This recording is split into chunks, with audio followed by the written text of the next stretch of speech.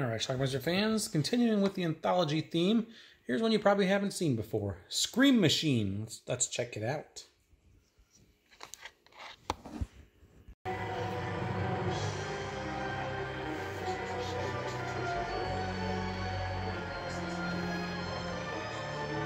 Ladies and gentlemen, Here's our horror host.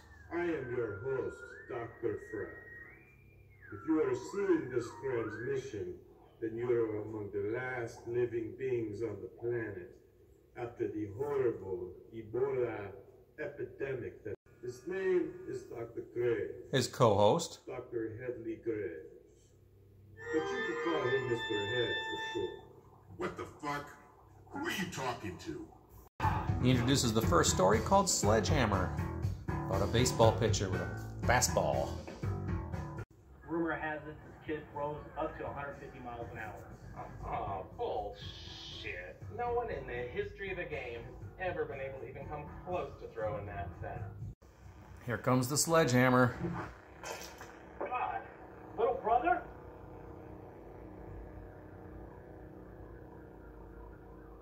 Oh, God. Fast forward 2 years later, he's now in the big leagues, and he has a stalker.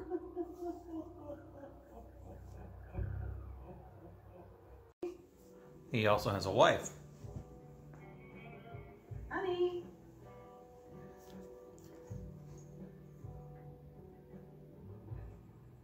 Who are you? What do you want?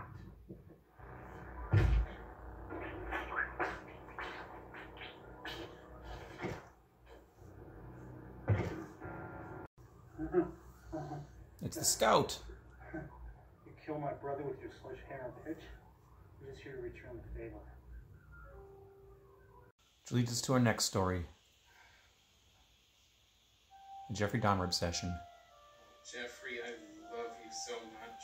As soon as you get visitation rights, I'll be there.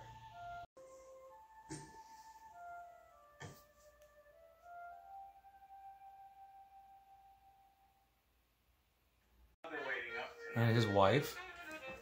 Whatever. Why would I wait up for your cracker ass?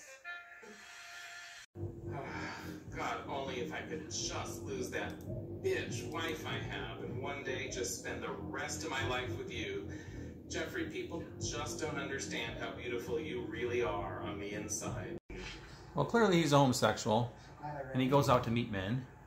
What do you say we get a hotel? I could use to miss a little work today. Sounds like you're my kind of man. My name's Steve. A moment of truth. I finally get to feel what it's like to be you. To experience all those beautiful things that you've done.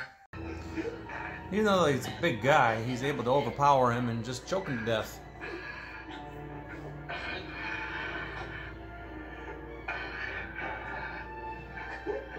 Sorry.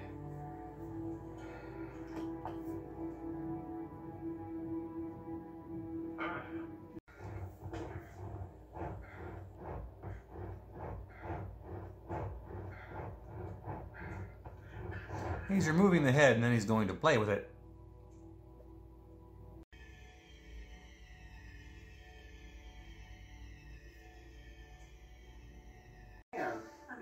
She found his letters to Jeffrey. Psycho ass motherfucker who's in love with a sick ass cannibal serial killer who fucks dead bodies? Shit! You wanna know But guess what happened that day? Check out this clipping in today's newspaper. Jeffrey Dahmer, your sick ass infatuation. He's one dead motherfucker. Well, he takes out his rage on his wife and kills her, and that's basically how our second story ends. Our third story isn't introduced.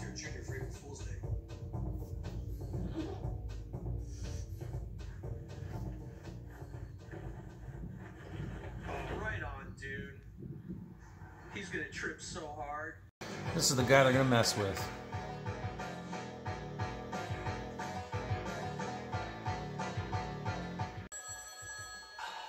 They better not be fucking with me. This better be them. I need to fucking smoke. Hello? Hello? Trying to put their plan in action. All right, listen up. Here's the deal. Everybody take a knife. Billy? Sweet. Put on your masks. So the plan is to scare him.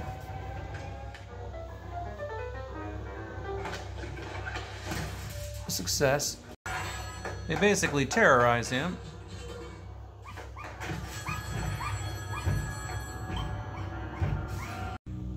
He gets so scared that he takes a lot of coke and ODs immediately. Dude, I think we freaked him out so bad he has a fucking heart attack. Fuck me. Hey, when you're done fucking around checking his pulse, check his pockets, because I want my shit. Fuck yeah, here's our shit. Here's our bags, one for each. Score! They decide to party with him, his body, but then they need money, so they decide to take the gold and silver out of his teeth. But there's a problem. Fuck. You guys, there's only one fucking problem. You're fucking worthless. They're porcelain. Dick. God damn. And that's how this story ends. Feelings. Besides, I already checked your mouth. Incidentally, a breath mint wouldn't kill you. Yeah, I usually keep them in my shirt pocket. Well, that's right. I'm ahead, dumbass. Our fourth story is a couple at the doctor.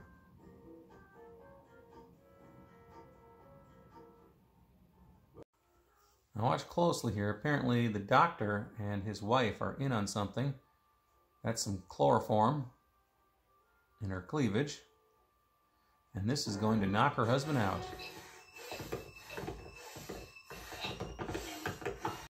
Now, we dump the body in the septic tank out back.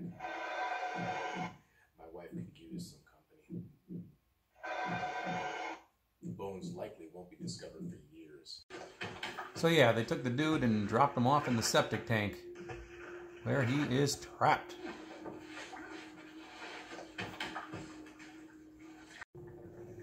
And as you can see, he's not alone down there. The guy mentioned his ex-wife was down there also. He somehow finds a set of keys down there.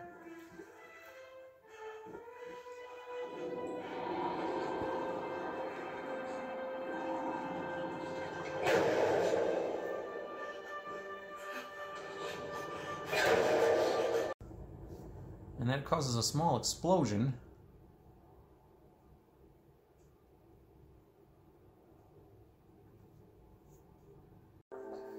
And in the toilet in the house,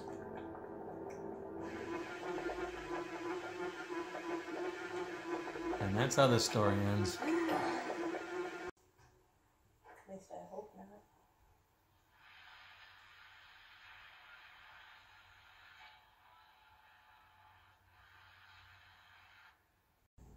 The movie talks to her. Real dick. Who said that? I did. This guy is a real dick. He's a sleaze. Check out his web browser for a site called Golda Showers. Don't ask what it's about. Shut some of this popcorn. The movie's real persistent to her. Seriously, kill him. Fucking cut his nuts off. In your purse is a knife. Do it. You know you want to. Eventually she listens.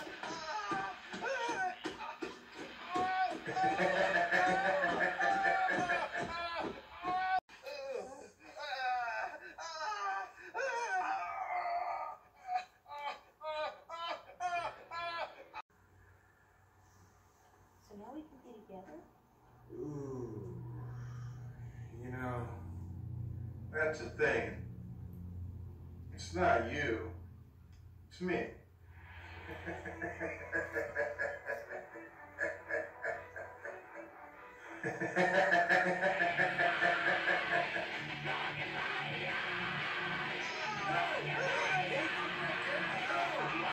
Anyone out there got an extra body lying around they could donate? I'm not doing the Craigslist thing. There's too many weirdos out there. But call us if you do. There clones are dead. Son of a bitch. See you in the afterlife, everybody. All right, let's talk about Scream Machine. How did I get this movie? Well, back in, I think it was 2016, the director of this movie contacted me and said, hey, could you review my movie, Scream Machine? He sent me a Vimeo link to it. I didn't have the movie in my collection at the time, which is usually one of my rules. I do not review something unless it's in my collection. But I did it anyway, and I ended up picking up the DVD later on. He just let me watch it on Vimeo for free, and I reviewed it. So there you go. That's how I have it, from the director Scarlett Fry. Anyway, the movie itself is an anthology with 5 shorts, and each one lasts maybe 12 to 14 minutes. They're pretty short. The overall running time is like 70 minutes for the entire film. It's introduced by this guy, I don't know what he is, and this disembodied head. Apparently this is after the Ebola virus wiped out almost the entire planet. They just introduced 5 stories then. The first story is about the guy with the fastball, the pitcher who can throw 150 miles an hour. He kills somebody, kills the catcher's brother comes back and kills him years later. Shit, I can't remember all the stories in here. Oh yeah, Cannibal Pen Pals, the one guy with the Jeffrey Dahmer fascination who becomes his own Jeffrey Dahmer, I guess you could say. The third story was the April Fool's Day one, where they were terrorizing that friend of theirs. He ended up overdosing, and then they were going to steal his gold teeth and his silver in his teeth so they can sell it for drugs. But they were porcelain, so that didn't work. The fourth story, septic shock. The guy was in the septic tank. I can't figure that one out, and I know the director explained it to me. I think he left a comment on my previous YouTube channel in the comments section about what happened in that one, because he had found this set of keys, which eventually led to an explosion, and I guess he didn't get out. That was, I guess, his brain and eye and stuff that ended up in the toilet. But I can't remember exactly how he explained that, what happened. Some sort of gas or something, I don't remember. So if you're watching this, Mr. Fry, let me know. I can't remember. And the fifth one is the drive-in one, where the woman goes crazy on the guy because the movie tells her to do so, kills him, and then she goes after the guy in the movie, and that's how the movie ends, basically. So anyway, 5 shorts. They're not bad. You know, it is what it is. They're okay for what they are. Definitely an indie film, and if you like indie horror, you'll probably like this one too. No nudity, plenty of gore though. Some guts, some disembodied eyeballs. Yeah, it's got and a turtle. So anyway, check it out. It's called Scream Machine. When I picked this up maybe 4 years ago or so, there was only like a couple copies left on Amazon. So I don't know if it's still there anymore, but if it is, I'll leave a link to it down below. Check it out. Leave some comments. Let me know what you think about it. Scream Machine. Watch it. Bye.